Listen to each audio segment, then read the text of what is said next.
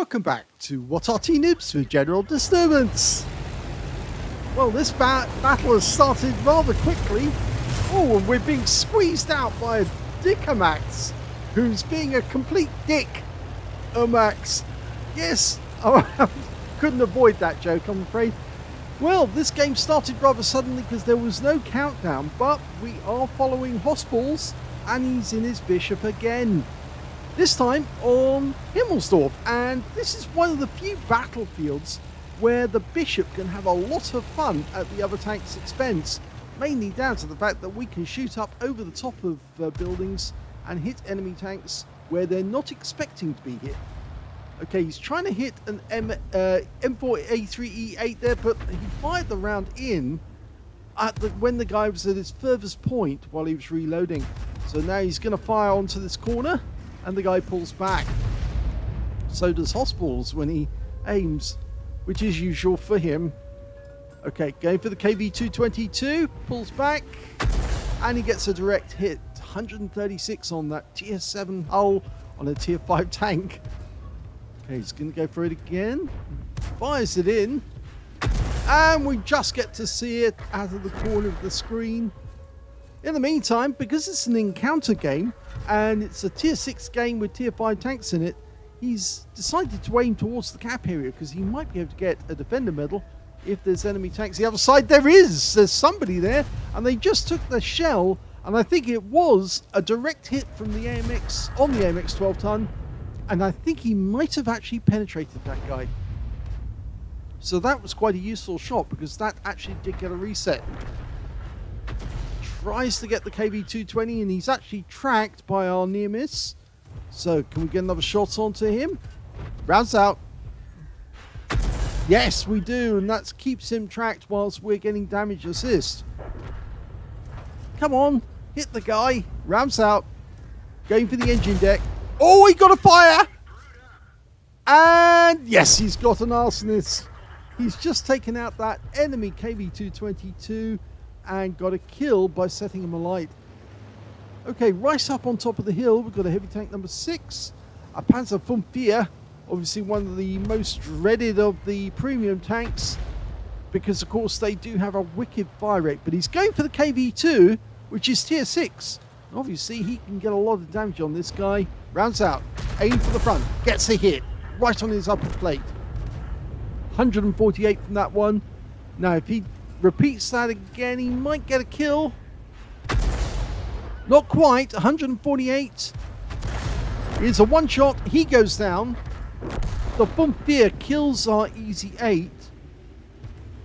Now he's trying to get round those wrecks. Rounds out. A bit late. But it still hits. It hits the rear of the vehicle. Now he's decided to move down towards the cap area. The enemy is now starting to come down the hill. If he doesn't move soon, he won't get a chance to, because they'll nail him before he gets through that street that leads to the cap area. Fires one shot at the Panzer IV. Our VK-3001P is putting up a good fight whilst he's being pushed back down the hill. Oh! He got a kill shot there and took out the heavy tank number 6 with a shot that landed on his engine deck as he was pushing that VK down the hill. Excellent that. Oh, we missed that. That would have been quite nice. Seeing the Bumpier get hit. Yes, hossballs hasn't changed. He still does this thing where he pulls back after he shoots. He doesn't do it all the time. That's the reason why I think it's more psychological than anything else. That he doesn't want to see the damage he's doing. He feels guilty about it. Or at least that's what I think. It's a guilt reaction. Okay, there are enemy tanks nearby. He can still hit this. It's a box tank. Well, he did get a direct hit there. I'm going to try and take control of the camera because he keeps pulling away. Okay, we're loaded. Fires. And we miss. Okay, he's staying in the aim mode, which now makes it very difficult for us to see exactly what he's doing. But this is his view as he's moving about.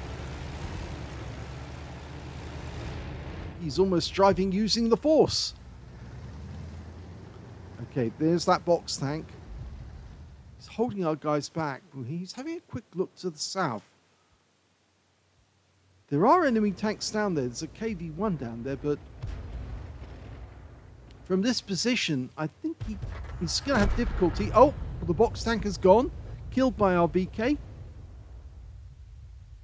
we're looking for that KV-1. We're 2 up on the enemy. They do have some guys further down here, but because we're not capping, there's no urgency for us to move. He decided to try that little gap between the houses where tanks can poke out.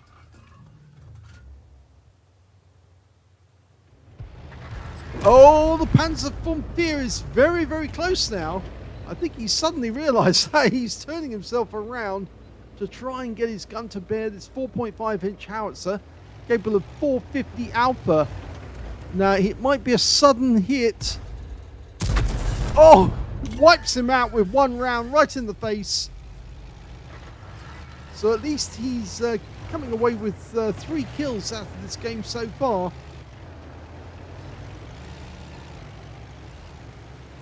There is an enemy Arty in this game. It's an M41 HMC, but I think he's probably down in the south somewhere. In fact, enemy tanks have now been spotted, and they're way back in the south. Yes, we can see the M41. We're trying to dial in. He's waiting for a shotgun. Rounds out on him.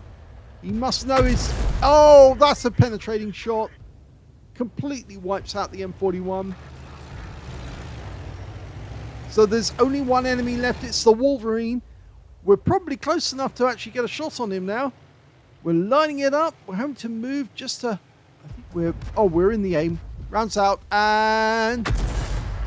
Well, he didn't get the kill. That went to the Dicamax. The guy was a bit of a nuisance at the start, but it is a victory. Well, that was a very quick battle, but it was also an ace tanker game for hossballs in the Bishop. He managed to get a fighter badge for getting at least 4 kills. He got 4 exactly. The M41 HMC was the 4th kill. He also got an arsonist because he set light to that KV-220 and he burned up. He also got a bruiser medal for getting at least 5 critical hits. In fact, he managed to get 14 in this game. And his win rate for this game, 11,456. So, Super Unicum and a lot more. Let's have a look at the team score. Well, we can see he actually got the 2nd highest damage in the game. The highest damage actually went to the Baguette Panther with 2,688 hit points of damage. He picked up a high caliber in the steel wall. 2nd highest damage went to hossballs with 2,609. And the 3rd highest damage in this game, by 1 hit point, went to the Poodle, who got 1,891, beating the Poodle on the enemy team with 1,890. Would you believe that that guy's going to be really annoyed? But anyway, when it came to kills, it was hossballs. He got 4 kills. 2 kills went to the Baguette, the Poodle, the E8, the Dicamax, and on the enemy team, their Funfear and their KV2. That Funfear driver, well, I think he made a bit of a boo-boo there, but he may not have realised that hossballs was around the corner, but he took a very wide arc coming around that corner. If he'd stopped at the corner, he might have been able to get shots on hossballs without hossballs being able to return fire. But as it was, he came around that corner and gave hossballs a perfect shotgun shot, even if hossballs was using that weird way of aiming that he does by being in view all the time, even while he's driving. Anyway, when it came to base XP, it was the Baguette who came out on top with 1,335. The Poodle managed 1,120, and then we've got hossballs with 964. So 3rd place on that one, even though he got the 2nd highest damage and the highest number of kills. He fired 22 rounds in the game. You actually get 39 rounds of ammunition, so he still had 17 rounds left at the end of the game. 14 direct hits on the enemy, 2 penetrating shots. I think we do know which one of those penetrations was. It would have been the M41 HMC because it was a direct hit and it wiped him out completely.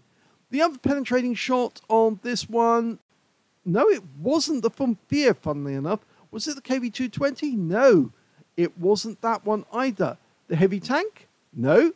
The Wolverine? No. The box tank? No. I wonder, yes, it was the AMX-12 ton. I did say at the time, actually, I thought that he penetrated that guy because he came out that corner missing a huge amount of hit points. he actually penetrated the AMX 12-ton that was hiding behind that brick house in the railway yard. And yes, got a penetrating shot on a little light tank. So, let's have a look at the rest. 8 enemy vehicles damaged, 4 killed, so not close enough to a Confederate. 238 hit points of damage assistance, and he got 16 defense points when he reset the AMX 12-ton. On a free-to-play account, he made a profit, a tiny one, of 3,386 credits, and that's mainly down to the fact that he had consumables, which were, of course, the pudding and tea.